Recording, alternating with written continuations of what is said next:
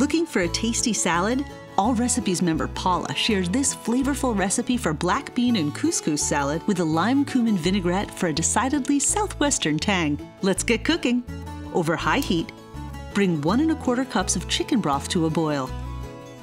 Stir in 1 cup of uncooked couscous. Couscous are tiny granules of durum wheat, popular in the Mediterranean region. Cover the pan and remove from the heat. The couscous will be ready in just 5 minutes. Meanwhile, let's whisk up the vinaigrette. Some Allrecipes members recommend doubling the vinaigrette. Since it has such wonderful flavor, we'll go ahead and do the same. Pour 6 tablespoons of extra virgin olive oil into a large bowl. Add 4 tablespoons of freshly squeezed lime juice, 2 teaspoons of red wine vinegar, and 1 teaspoon of ground cumin. Whisk together to blend it well. Now, let's add some crunchy, colorful vegetables to the vinaigrette.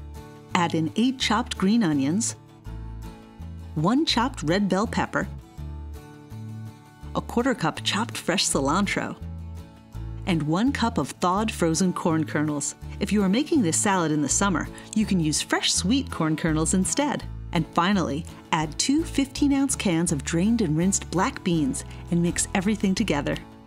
Allrecipes member Julie cautions that it's important to rinse your black beans well, or you'll end up with gray couscous, which won't look as appetizing.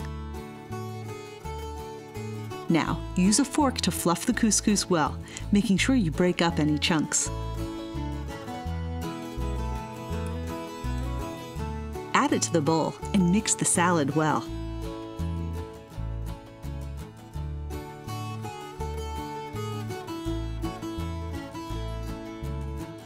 Season it with salt and pepper to taste.